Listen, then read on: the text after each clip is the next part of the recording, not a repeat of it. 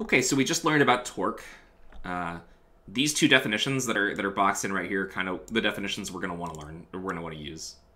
So we're going to use those, and I'm going to show you another possible definition for torque that's going to be really useful, called the lever arm definition.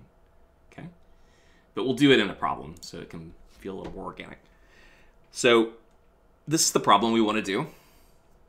So to loosen a pipe fitting, a plumber slips a piece of scrap pipe, a cheater, over his wrench handle. He stands on the end of the cheater. So I guess the idea is that you've got a wrench right here. Okay, and he's put a pipe around the wrench, basically to make the wrench longer, right? So you get more leverage. He applies his 900 Newton weight at a point 0.8 meters from the center of the fitting. So that's this right here. The wrench handle and cheater make an angle of 19 degrees with the horizontal. Find the magnitude and direction of the torque he applies about the center of the fitting. So we basically just need to find the torque produced by this force at a distance of 0.8 meters from the fitting down here at an angle of 19 degrees. Okay. So yeah, let's go about doing it. So let's put our definitions of torque over here. So one was that torque is basically equal to RF times the sine of theta.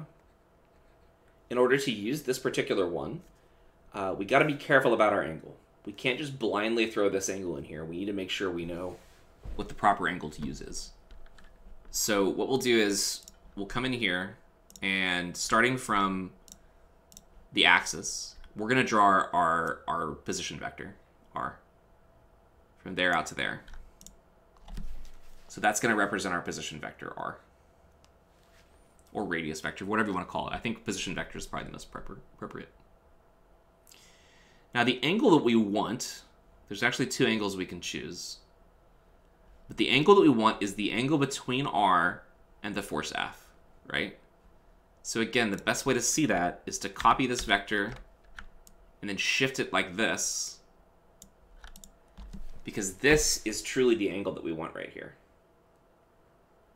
That angle right there, theta. Okay? So let's figure out what it's equal to. Can you see how that's the angle between R and F, which goes down? You can also just think about it as extending this line this way, and then just finding that. Okay, so now, what is that angle? Well, if that's 19 degrees, then how big is this angle right here?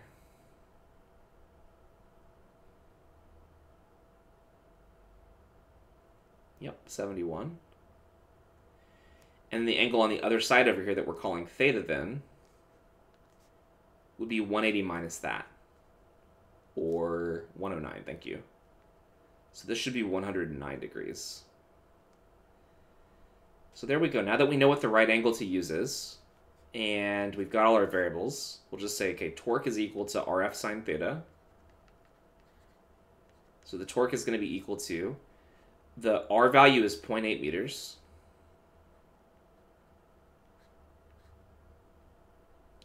The F value is 900 newtons, his weight. And the sine of the angle is just 109.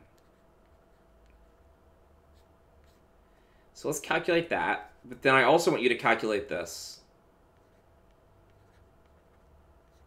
Let's see what would have happened if we used the other angle, the 71 degrees. What are these equal to?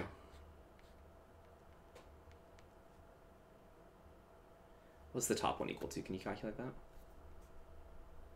It's like 72 times sine 109. That's right, Ton. Sine, that they're equal to each other, right? The sine of 109 degrees is equal to the sine of 71. So you can use either one. So the answer you get here is 680. The units are going to be newtons times meters.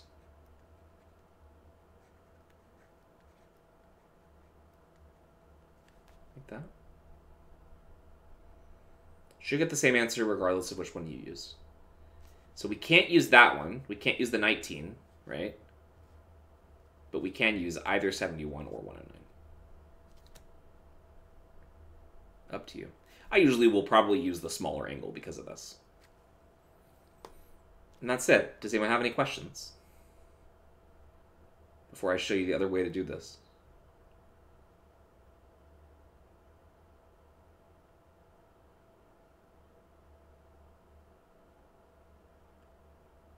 Yeah, the acute angle is probably what I'm usually going to use, Summer. That's right. All right, let's talk about the other method. What's called the lever arm method.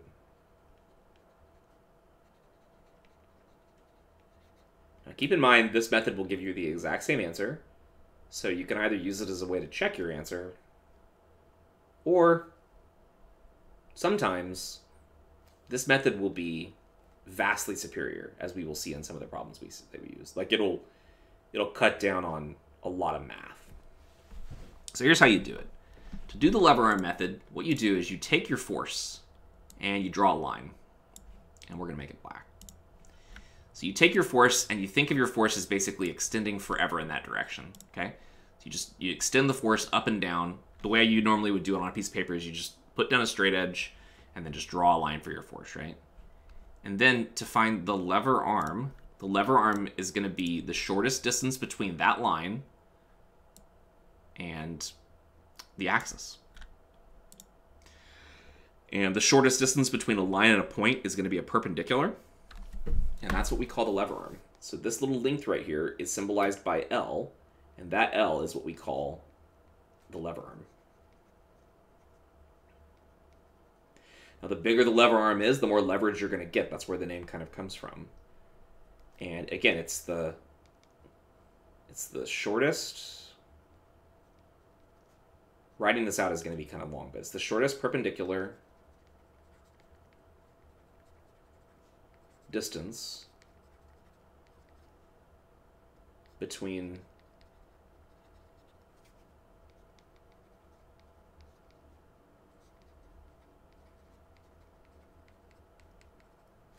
probably the least number of words that I can use to describe it, but I could have said shortest distance between line of force and the axis, and then by default that's perpendicular, but line of force means take your force and just extend it in a line forever. Okay? And then you'll get the lever arm right there. Okay. Now what is the lever arm in this case? Well, it's the length of this side of this triangle here that's created with r being 0.8, which is the hypotenuse, at an angle of 19 degrees. So in this case, I would say the lever arm is equal to 0.8 meters times the cosine of 19 degrees. Right? And then the torque is equal to the force multiplied by the lever arm. So it would be equal to 900 newtons multiplied by 0.8 cos 19. And what you'll find is you get exactly the same answer. They're equivalent methods. Again, this one is going to be more useful in certain situations. Now, to see if you kind of understand what we've just discussed here, I'm going to use another example that's going to be just purely kind of like graphical. So what we'll do, oh no, actually I should probably use an actual object. So we start off with, let's say this is the ground, and let's say that I have a pivot point right here, and attached to that pivot point I have a lever. So the lever is basically free to rotate, this way and that way about this pivot right here, okay? And then at the end of the lever, what we're going to do is we're going to draw a force, and for this we'll start using vectors so we can actually make this look good. For this, let's draw a force that goes this way, maybe like that. So I have a force that's applied, okay? And we need some angles here, don't we? So we'll extend this. Oh, no. I'm gonna have to use a straight line because I'm not gonna be able to draw straight enough on this. So we'll extend the lever this way. And then we'll just come in here and create like a dashed line.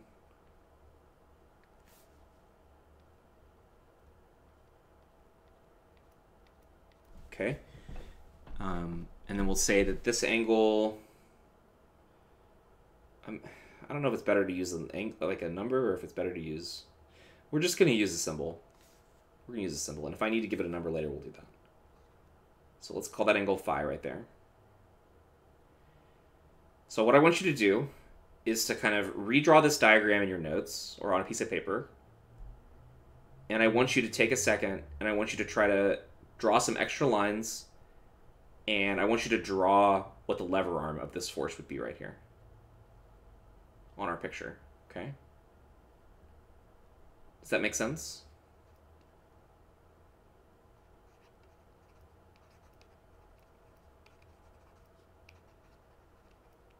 Just as a test to see if you understand. So try to draw the lever arm. If you can't do it, it's fine. It's just, this is how you learn. You just got to try it.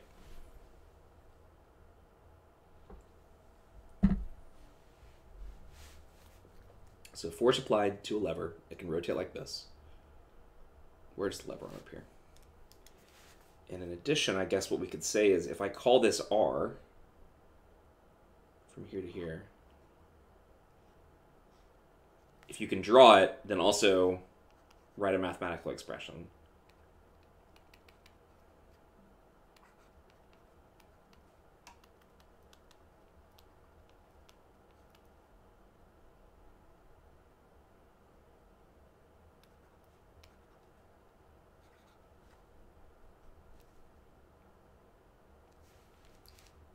I'll give you a couple minutes.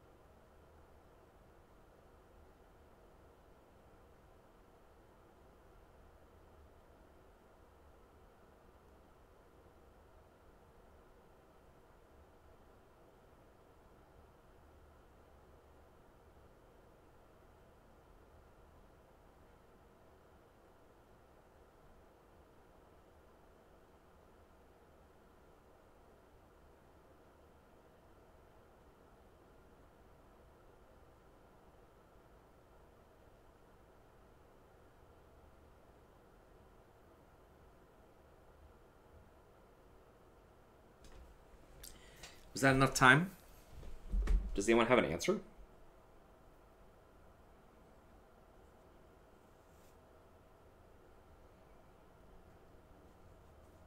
Yeah? Okay, let's go ahead and go through this. So, the first thing you're going to want to do, that is the right answer. Yep, Summer. The first thing you're going to want to do is you're going to want to extend the line of force as far as you can, like that. Here, let's just make it a different color.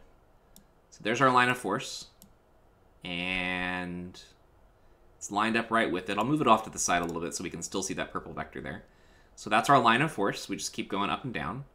You need to go low enough that you get to the axis, because then the next step is to drop a perpendicular line from the axis right here to this vector, or to that line. So we need to make that a right angle right there. Do my best. Something like that, maybe? Is that, maybe there? I don't know. Make it so that you make a right angle right here. And then the length of that line is the lever arm. So if you did it right, this should have been your lever arm, something like this little line right here. That's the perpendicular distance, L. And then, as many of you figured out, this angle is also phi. We have a right triangle right here, which means that the length L is going to be equal to r times the cosine of phi. Happens to be the same answer we got in the last problem, mostly because... No, I'm wrong in this case. It's r sine phi. I was going to say, that doesn't make any sense. It couldn't be the same. Sorry. L is the opposite from phi. So sine phi... Maybe it helps for me to do this from time to time. Sine phi would be equal to L over r, which then means that L is equal to r sine phi. There we go. That's what it is in this case. Yeah, cosine of 90 minus theta, exactly.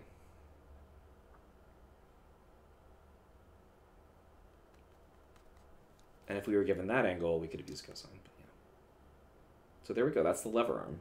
Does anyone have any questions?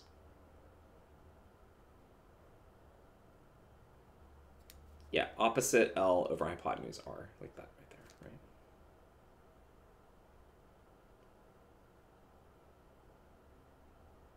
Okay, do you feel like you understand what the lever arm is? We'll see if we get to any problems today that use this. I think we will. Okay. So, now you may be sitting there thinking, if you learned torque before, you may be sitting there thinking, well, this is stupid. I don't know why I would ever want to do this, but that's what I thought too. But then I started seeing some problems where I was like, oh, it's way easier. Use the lever arm. Okay, we want to be able to do problems like this, but before we do that, I need to just make one other kind of theory thing. So we've learned about conditions of equilibrium. Did we use theta? Yeah. Oh, theta. I just used phi. What did you mean by theta, Kelvin? You mean like this angle down here?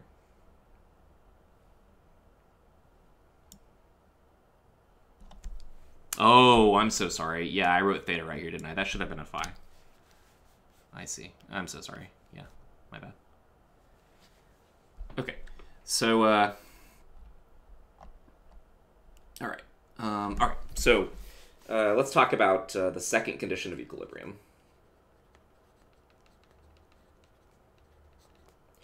The first condition of equilibrium is the sum of all forces has to add to 0. Equilibrium. Yeah, the first condition is the sum of all forces have to add to 0. The second condition is the sum of all torques has to be equal to 0. And for this one, what's really kind of cool about this one that gives you a lot of freedom with how you do these problems is that this is true about any axis you choose.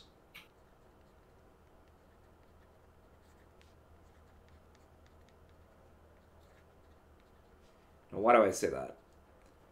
Well, the idea is that we're going to be looking at problems where systems are balanced. Not only their forces are balanced, but their torques are balanced.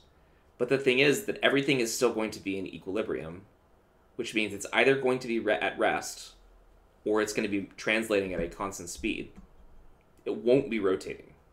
None of the things that we look at are going to be rotating. Okay? So there's not going to be an obvious axis that we're going to want to use.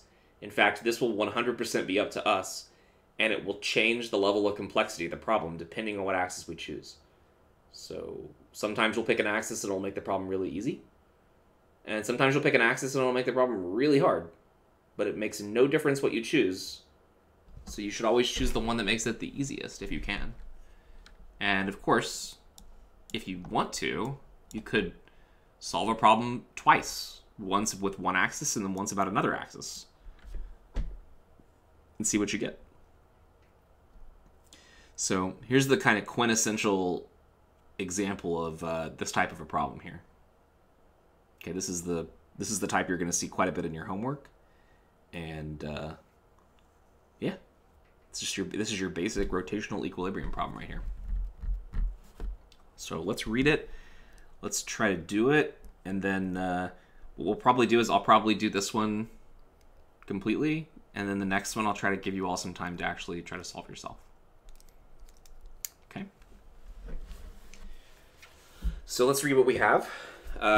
We've got a 50-pound strut with a length L. So the length of this strut, this is the strut. The length is L. It's attached to a wall with a frictionless pivot. So the pivot is down here. This is our wall over here on the left. A cable is attached 0.4 L from the free end, so 40% of the way this way. And it's attached, such that it makes an angle of 90 degrees. So that's a right angle right there.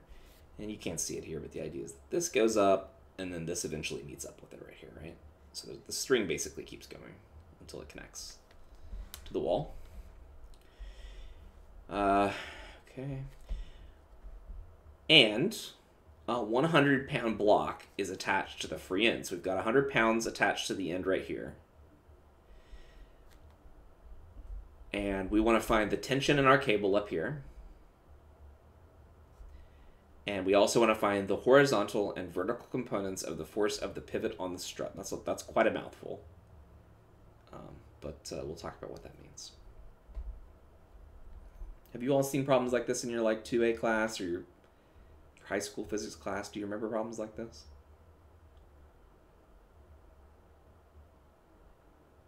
It's possible whatever physics class you took before this, maybe you never got to these kind of problems. I don't know.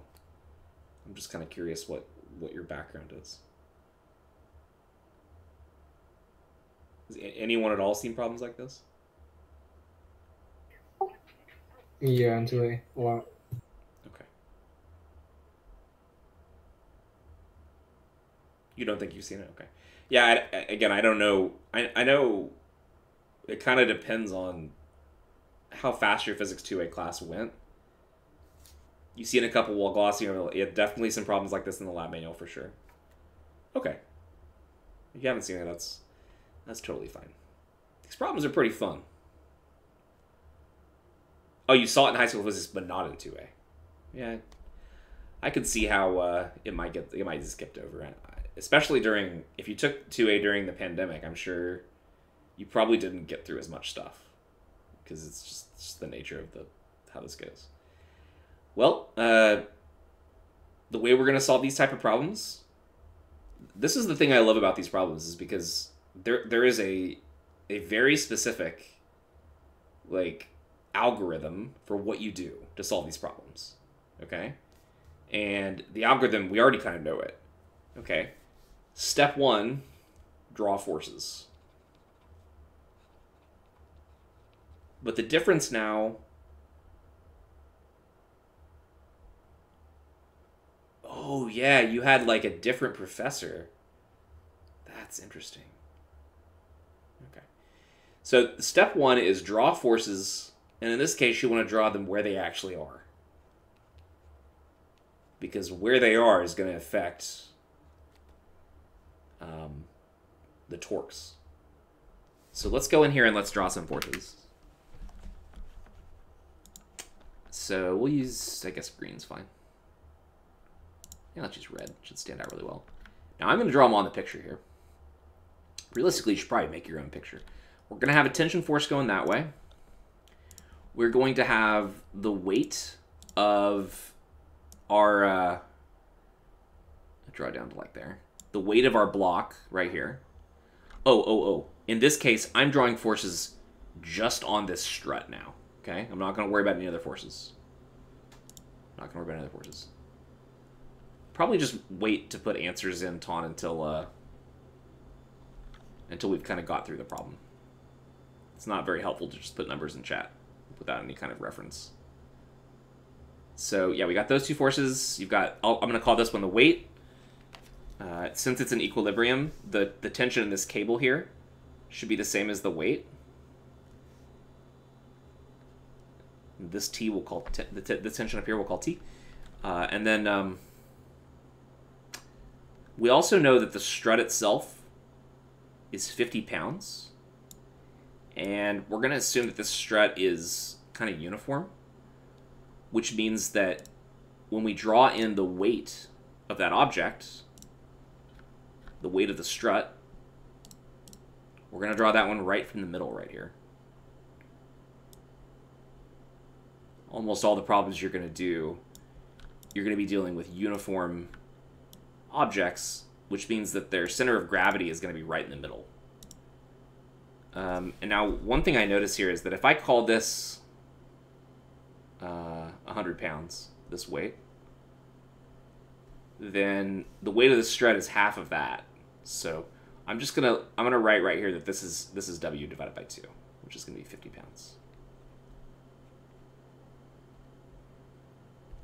That way we have less variables when we're drawing our equations.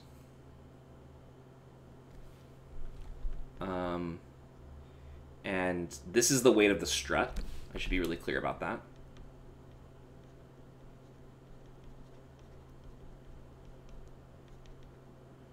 Or the beam, or whatever you want to call this little object right here. This is the object that we're drawing all the forces on. Is this thing here. Now, in addition to the tension, the weight, and the weight of the strut, there are also going to be forces right here at this point. The pivot itself is going to have forces acting on it. And usually the way that we draw those, just to simplify our math, is we say whatever force exists at the pivot right here, it has to have components. And one of the components will point like that.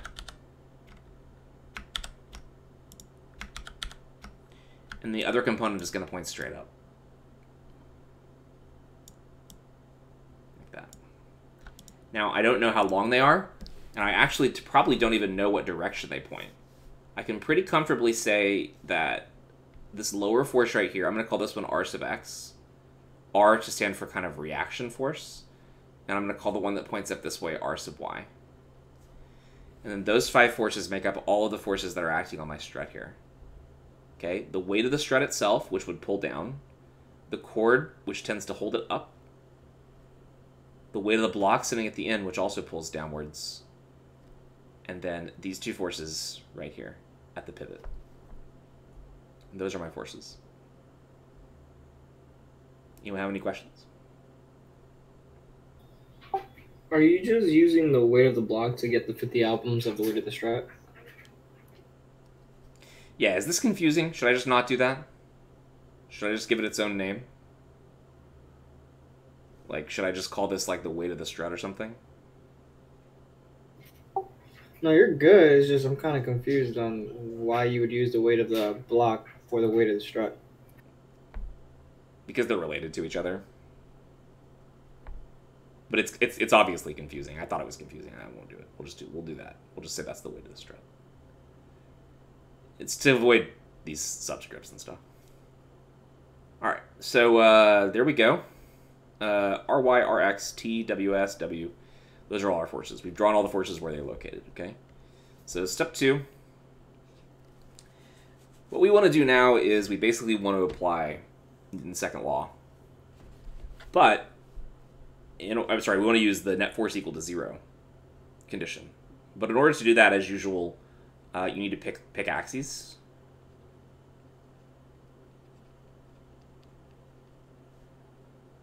Okay, and then we're going to use net force equal to 0 and net torque equal to 0. And then we'll solve. Jonathan, no, the 50 right here, it's still 50. What do you mean? Okay, I was clearly very confusing with what I chose to do. You missed it? Okay, well, this is the weight of the strut, basically. 50 pounds, right? And I'm drawing it right here at the center because it's probably a uniform object, which is going to mean that the center of gravity is going to be right in the center. So you can then draw the weight as if it's acting from that point. And in this case, it's just 50 pounds. You're good. You don't need to apologize. If you're getting confused, then it's probably my fault, Jonathan, honestly. It's probably my fault. Because, honestly, the longer that you do this, the worse I get at explaining things. Which is awful. It's just the truth, though. It's like, yeah. All right, so this is what we want to do. So we need to pick axes, right? All right, how do we pick axes? What's a good way to do axes here? Now, when we were doing problems that were like on inclined planes, we do axes that kind of point this way and this way, right? But in this case, we've got 1, 2, 3, 4 forces that would tend to make it so that it's reasonable to call this the positive x direction and to call that the positive y direction. Because then ry, rx, ws, and the weight at the end will all point along one of those directions, right? And only the tension then will need to be resolved into components, okay? So we need to do that, which means that we're actually going to need another line on here. Let's use blue because it's kind of light. So I'm going to draw a line right here. I only really need to draw it to here, actually. So I drew that line because it's parallel to the x-axis. And I know that this angle right here is 36.87. So what we'll do is, just to keep things simple here, let's call theta equal to 36.87. And then I would say that this angle right here is going to be theta then. Can everyone see that? The x-axis is parallel to the blue line. So these, when you have two parallel lines cut by a transversal, this one you all probably remember the alternate interior angles are equal to each other. You might not remember the name, but you remember that this angle and this angle are the same, right? So if that's theta, then that means that this angle right here is 90 minus theta, right? So in our case, that means that that angle is going to be 53.13 degrees. Right there. And we can use that to break up our forces into their components. So let's do it. So our tension force is going to have one component that goes out this way, out to about there. That's going to be what I'll call Tx. And then it's going to have another component that's going to point. Oops, I made that one. Whatever, that's fine. Why does it do it like that? It's so weird. This program is strange, but I'm sure it's probably my fault. All right, so that's 53.3. And let's make this a different color. Let's make it like green, I guess. Then we can say that there's not a lot of room in here to write. So we'll just call this one t sub y, the y component of t. And then the one on the bottom, can I erase this theta? This one we'll call t sub x. And we'll use the room over here to say that t sub x should be equal to t times something, sine or cosine right here. Cosine, yeah, because it's adjacent. And then ty will be t times the sine. All right, so we've picked x, y axes. After picking x, y axes, new components. Done that, and now we use these equations, and then we're done. So we got that. Okay, let's see how far these equations are actually going to get us now.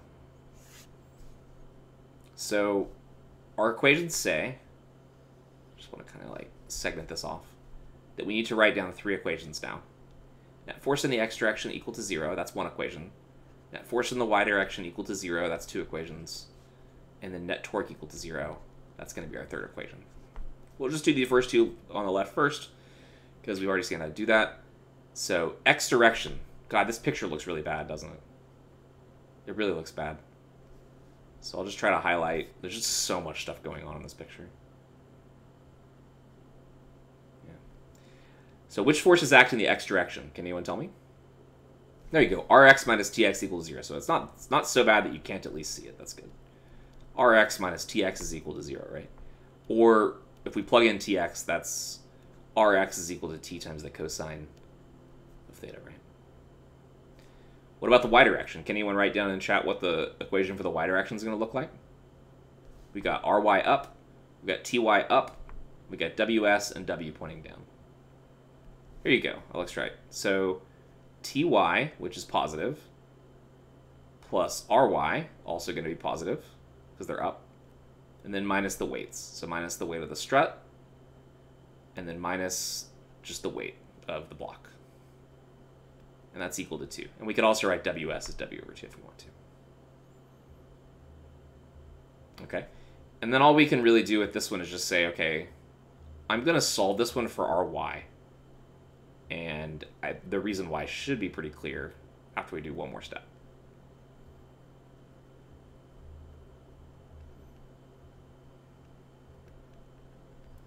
So what I did was I moved ws to the right-hand side, it became positive. I moved w to the right-hand side, it also becomes positive. And then I moved the tension. You know what? I can't use theta here, can I? I really can't. Because I already called theta the angle that was given here. So, shame on me. Being really confusing. This should be 53.13 degrees. And this should be the same. Okay, so if you wrote down theta, change those to those angles right there. Now, when we look at these equations, we still have 3 unknowns, right? We've got t, ry, and rx. So these 2 equations alone will not solve anything for us. It's not enough information. We have to use that one. And since we've kind of run out of room here, what I'll do is I'll save, oops, I'm going to save some space so we can come back and use those equations. And we'll start working on our torque equation. That should be enough room to like write the answers down below there. We'll start working on our torque equation. Are there any questions before we keep going?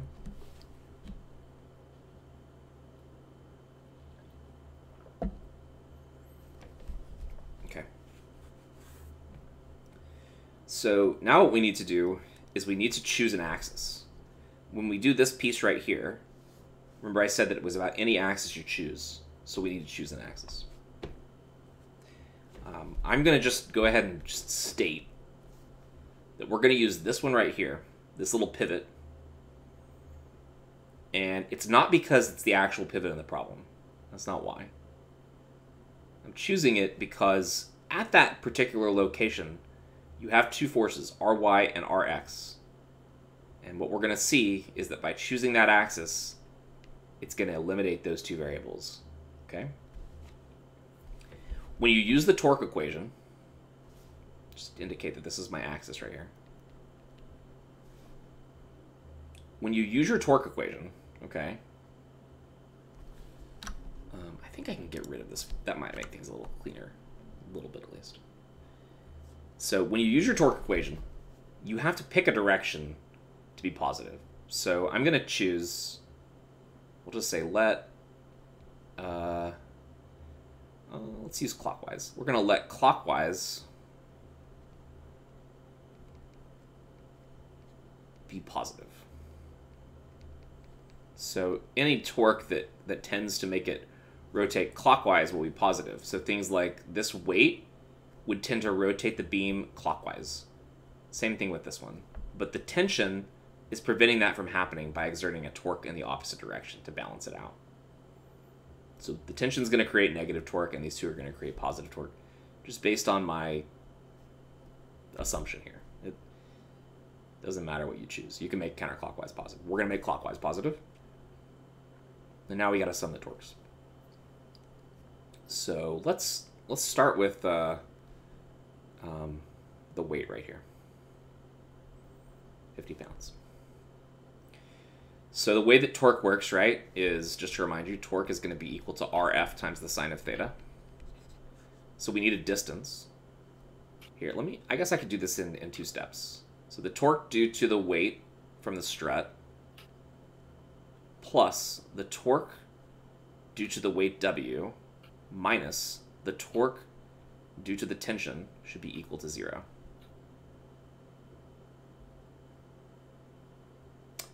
Before I keep going, does that statement make sense to everyone?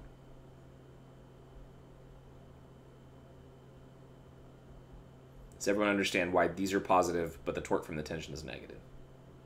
Yeah, sum of all torques balance out, right? And we can't just do a bunch of addition here, because if we did, then there's no way you can do, like, 1 plus 2 plus 3 and get 0. So we need to have something balancing it out. In this case, that's the tension force. All right, so the torque due to the weight from the strut. This is going to be equal to the distance from the axis to where that is applied. How long is that? How far is that distance going to be? From here to here. 1/2 L. 1/2 L, that's exactly right. So that's what we'll start with. So we're going to have that distance from there to there is L over 2. We multiply by the force, which in this case is the weight of the strut. And then we multiply by the sine of the angle between the two of them. Or we can use the lever arm. It's up to you, but we're using this definition for this problem. So what angle are we going to want? Do we want the 36.87, or do we want this angle right here?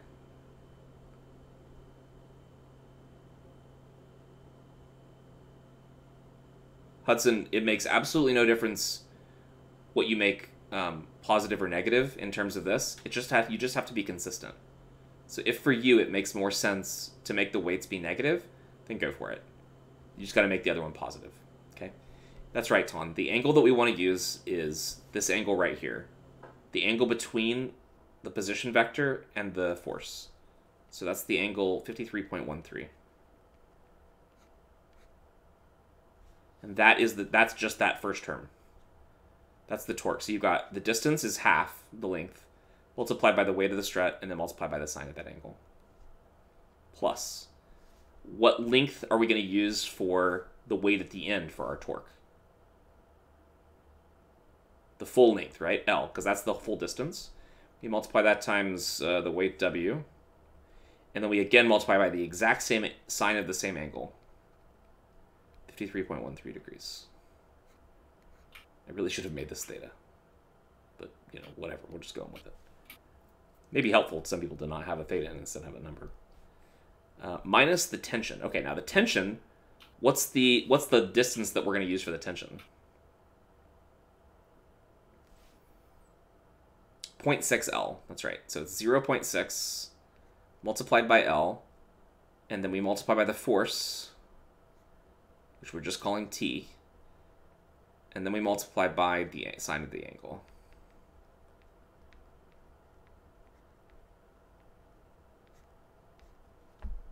Which part? The 0.6 L?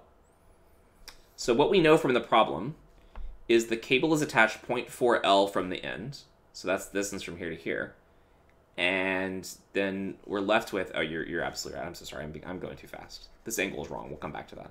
That angle was wrong right there. So 0.6 L comes from the fact that it's 0.4 L to the end. Since the whole thing has a length L, the distance between the axis and here needs to be 0.6 L. Can you see that page?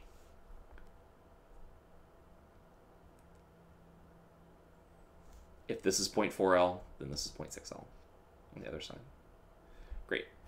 Okay, yeah, so I was going too fast. So let's talk about the torque from the tension again. So the distance is 0.6 L times T, and now we need the angle between.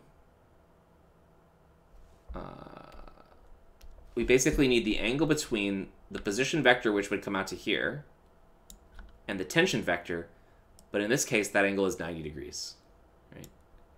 53 plus 36.7. It's the whole angle right here, or you can think of this angle right here. So it's 90 degrees.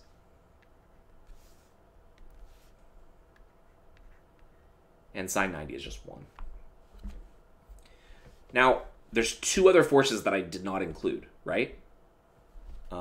Just for completion, I'm going to add those two in. I would also have the torque due to Ry, but that would be Ry multiplied by the distance between the axis to that point, which is 0, right? And then the same thing for Rx, it would be Rx times that distance, which is also 0. So basically, I think you should be able to see now why we chose the axis we did. It completely eliminated two of our variables. It completely eliminates these two variables here. And so that's why it's really powerful. So given that that's the case, our equation just becomes this whole thing adds to 0. And I believe we only have one unknown now, which is just the tension, which we can solve for. So I'm going to manipulate things a little bit here. I'm going to notice that there's an L in every term. We can get rid of all the L's. And then I'm just going to start plugging in numbers. So I'm going to shift the t to the right-hand side. So this is all going to be equal to 0.6 multiplied by t. Chris says, so whenever we have a pivot point, we got to set Rx and Ry even though we don't use it. You are going to use it, though. See? We're going to use it for these. We're going to use it for these. Mr. Murdoch, how did you get L over 2? Right here? Yeah. So this is the torque from the weight of the strut. The weight of the strut, which goes from the center, right? The weight of the strut pulls on the center, right? So the distance between the axis or the pivot point and where that weight is applied is half the length of the rod. And that works off the idea that if you have a uniform object, its center of gravity is at its center, which means you can treat all of the weight as if it's acting right at the center like that. Does that make sense? Yeah, and then how'd you get the Rx? How'd you get the Rx and Ry equal to 0 again? Because those forces are applied right at the pivot, so the lever arm or the yeah, it's 0. You get it, right? Yeah. Now you get it. Yeah, because there's no like this. Yeah. Yeah, no distance exactly. And again, that's why this axis is a good axis to choose.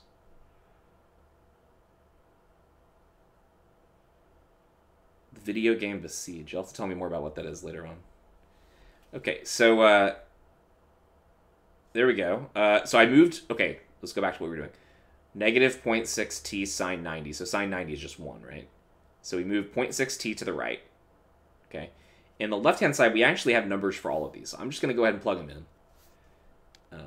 So WS over 2 is going to be 50 pounds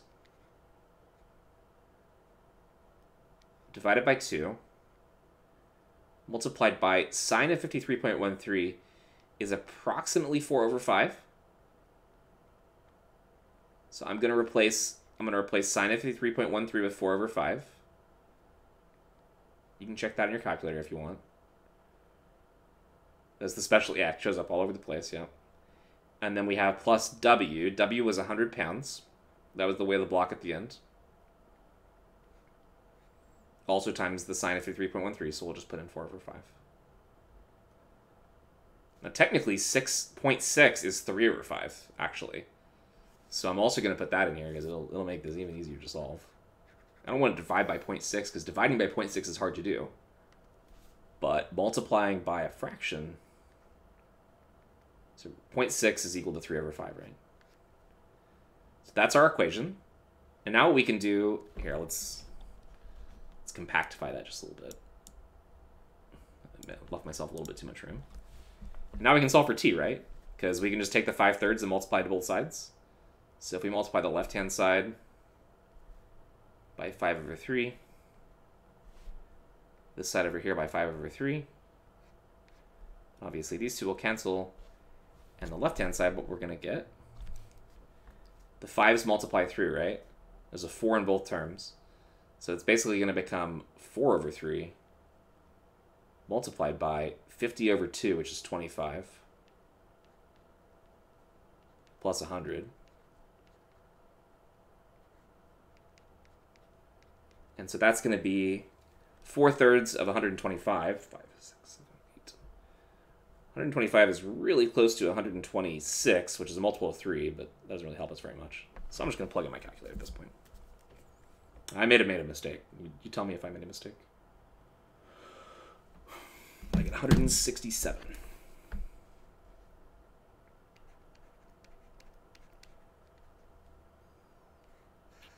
So the reason I got 5 over 3 was because, here, let me go back. So this is what our equation looked like a second ago.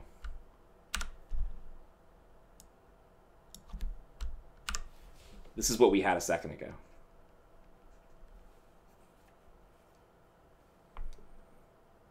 Yeah. And what I did was I basically said, well, that's the same thing as 3 over 5t. And then I multiplied by 5/3 on both sides to basically isolate t. Does that make sense, 80? Oh, yeah, I got it, yeah. Yep, so then I'll put it back in so that people can see it. And then I factored out 4/5 multiplied by this. We've got 4/3, got this. Now that we have the tension, the rest of the problem is easy. We're basically done. Once we know what that is, we just plug it in here and we get answers. So does anyone have any questions? Let's make a little more room here.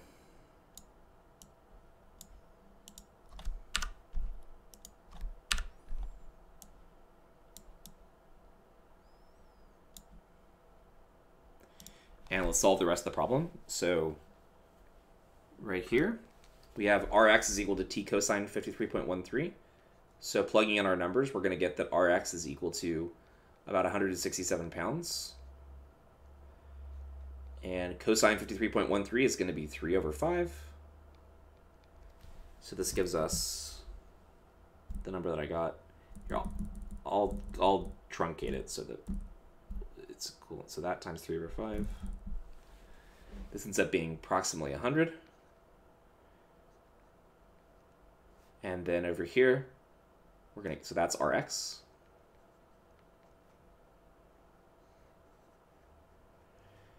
Now I want you to think about the following before we do this here. This equation right here, what are the possibilities for Ry? Could it be positive? Is that a possibility? I'll answer that question in a second, Hudson. Just answer this one for me if you guys can. What are the possibilities for Ry before I do the calculation? Is it possible that it's positive based on these numbers over here? I'm not asking you to calculate it. I'm just saying I want you to think about mathematically. It is possible that it's positive, right? Is it possible that it's negative? No, because of what we set. Since it's clockwise, it should be positive. I'm assuming it should equal out. That's not right. It can be negative, right? As long as this term is bigger than these two terms, it can be negative. I don't think it's going to be negative in this problem, okay? But it is possible that we could get a negative answer, right? If we get a negative answer, then the direction that we picked over here was just wrong. And it's actually pointing down. But that's fine, because it turns out that the math will just work out no matter what, okay? So that's something to keep in mind in your homework. It doesn't matter what direction you pick. The math will make it work out, okay? It could also technically be 0, right? Ry could technically be 0 if these two are equal to this one. All right, let's see what we get in this particular problem. So we get R sub y is equal to the weight of the strut, which is 50 pounds, plus the weight of the block, which was 100, and then minus t, which is 167, and then multiplied by sine 53.13, which we said before is 4/5. 4/5. 4/5. I think in this case it's actually gonna be a positive number. Let's see what we get. It's gonna be close.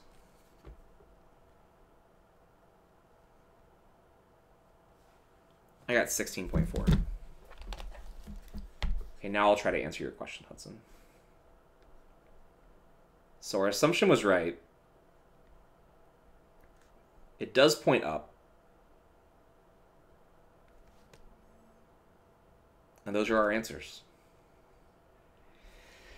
Okay, let's talk about what these forces actually mean. So Hudson's question was, what does Rx actually mean? So Rx is effectively the force that the joint or the pivot places onto the strut in the x direction. And Ry is the force that's placed on the strut in the upward direction. So this pivot point is basically supporting our strut with an upward force and a force to the right.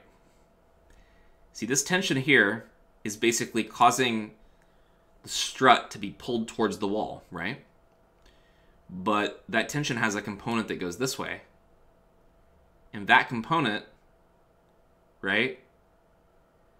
You're absolutely right. If I wanted to draw these to scale, we would definitely need to scale this one out longer, right? Whoa, that didn't work how I wanted it to. Can I do a Control Z? There we go. Yeah, Rx should technically be about 10 times as long or a little less. maybe like 8 times as long as Ry. Did that answer your question at all, Hudson? I kind of stopped in the middle of my explanation about what these forces are. It's just kind of you could think of them as normal forces if you want to. You know? You could think of them as normal forces if you want to. Let me give you... Yeah, normal forces makes more sense. Okay, I was going to give you another example of a similar situation. Suppose that I tell you I've got a pivot point like this right here. And I've got a bar, like a lever. Okay? And let's say there's a ceiling right here. Okay? And all we do is we say we're going to support this object by placing a cord like this. Okay? So I've got my pivot. I've got basically similar to what we have going on here, except it's just the strut. It has a pivot point right here, and I place a cord right here so it can support it, right? This object is obviously going to have some weight, right? So there's going to be some weight that's going to be pointing downwards on this object here, like that. And there's going to be some tension in this cable right here that's going to point up like this. Can you then see that in order for this system to balance out, you're also going to need to have another force right here?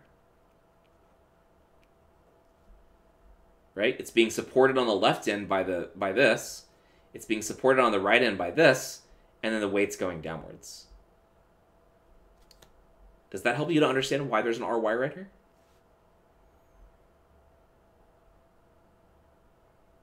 It's like a board being held up on both ends by a person, right? It's like you've got a person over here that's holding it on this side. And you got a person over here that's holding it on this side. Each of those people has to exert a force like this way and this way. And then the weight of the object is, you know, this way. Same idea.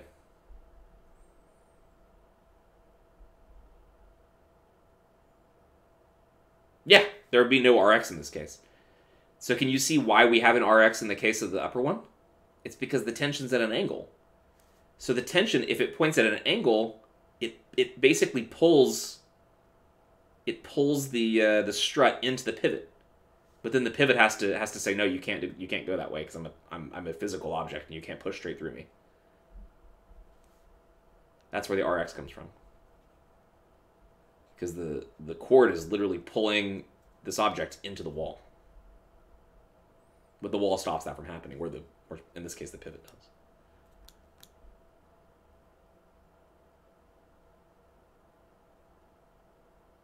Okay, any questions?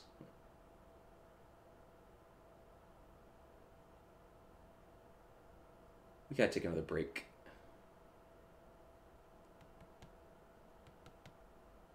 Break timers are kind of off because we went really long on the first one. But yeah, we'll stop for now and we'll come back.